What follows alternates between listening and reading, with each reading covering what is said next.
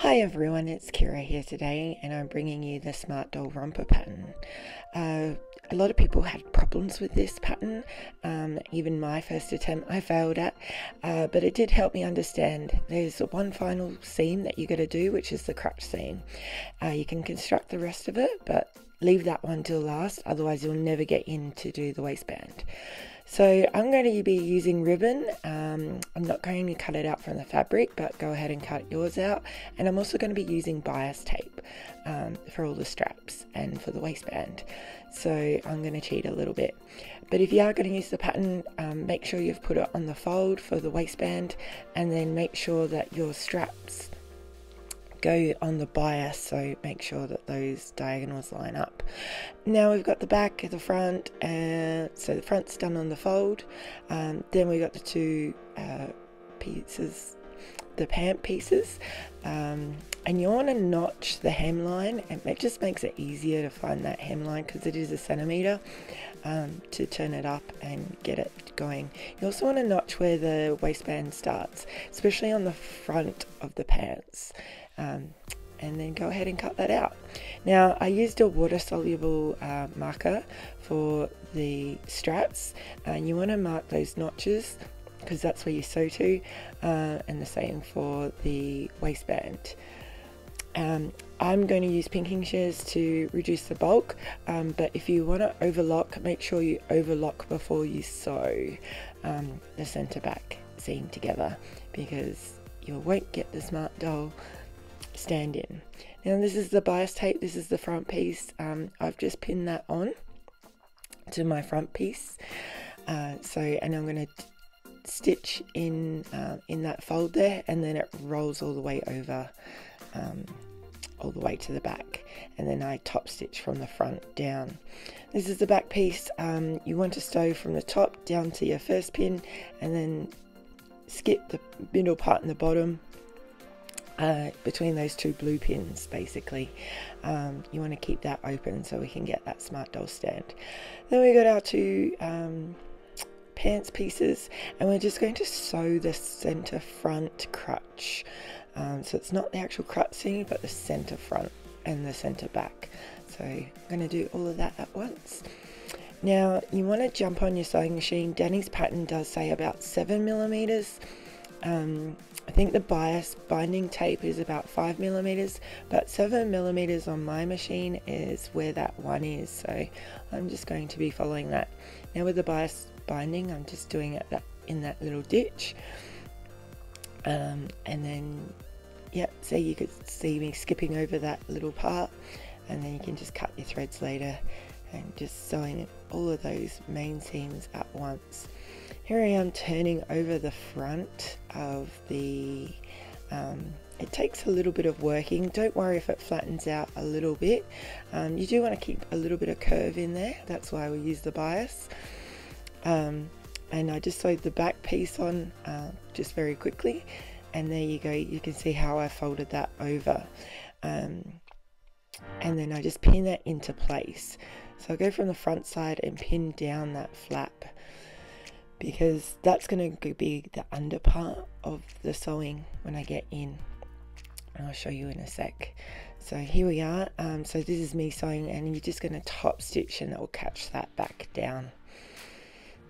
You always want to see this top stitch from the top, because it's a prettier stitch. And now take the center front, and you want to put those two bits together, and you just want to stitch a little bit in there to make it into a V shape.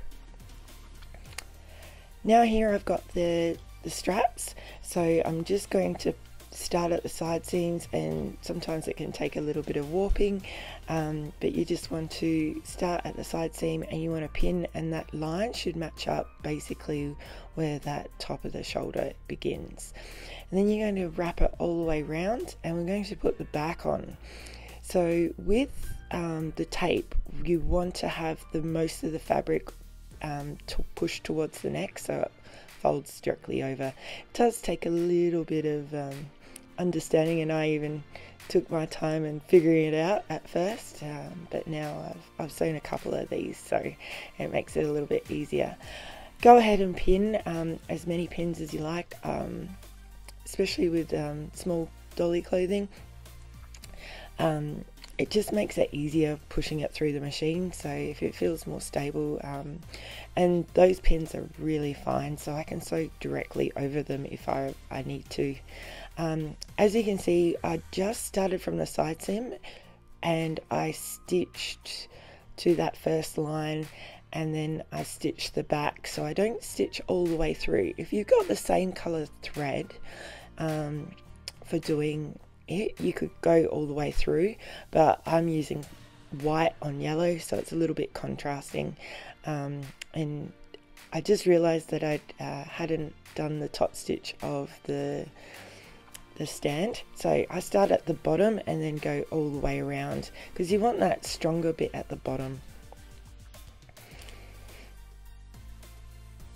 Alright, and here I am flipping over the side seam, the straps, sorry, and just basically, and then I pinned it all into place, and then I'm stitching it down.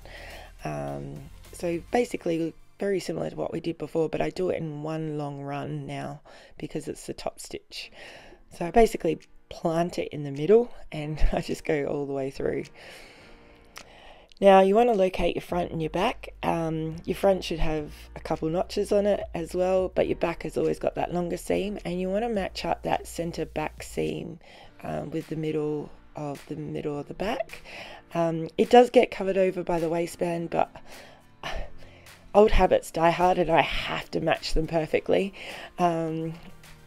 It's just the way I've been taught how to sew. And here's the front bit where I'm finding those little tiny notches, and that just helps me understand. I do actually snip a center front notch as well, so I can just line them all up together, but you don't have to, as long as you've got those other two. And here I am just sewing. Always press after you've sewn as well, especially this between this next bit. You want to press those seams open, and there you go, there's my lovely junction. My teachers would be proud of that one for me. I have actually already pre-pressed those seams open before I went along to doing this, and you want to line up that top as best as possible, and then line up your center, the middle seams, and then there should be a notch as well that you've marked out in the top, and then you're just going to sew all the way down that side seam.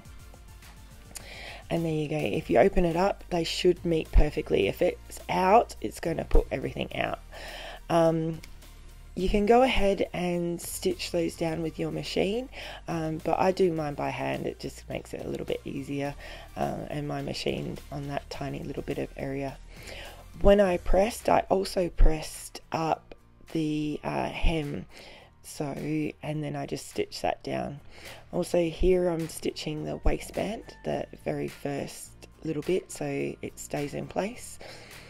I didn't do this on my first one, just the fold back and the top stitching should keep it in place.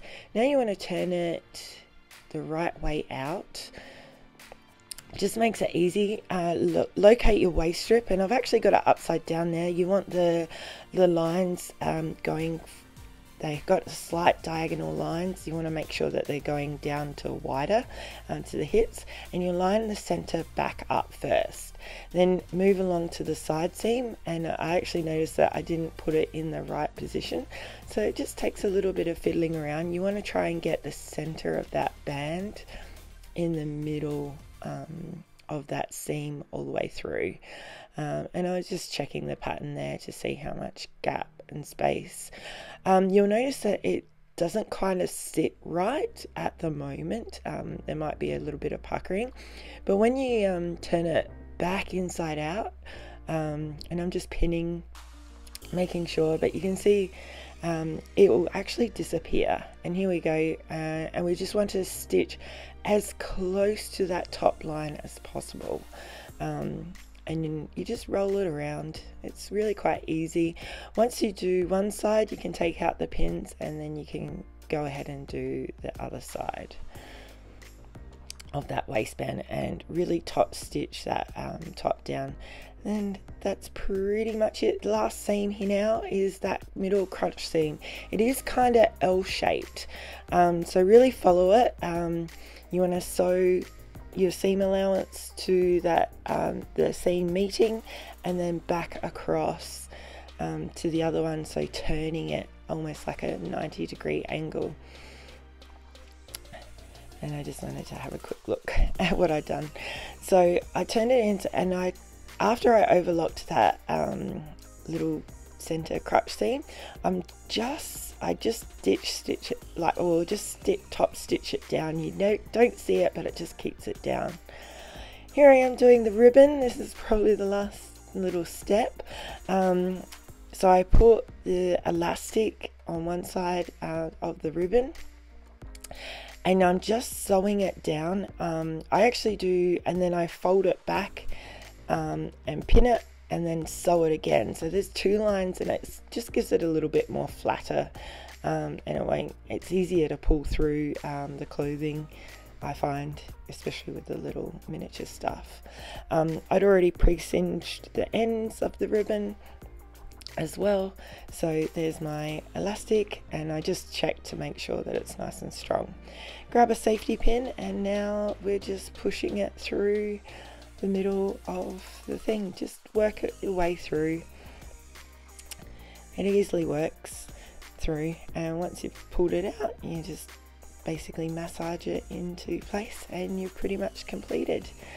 And you can throw it on your Smartdoll and admire your handiwork. So I hope that helps you sewing this little Smartdoll Romper Pattern, and I hope you can create beautiful ones like me.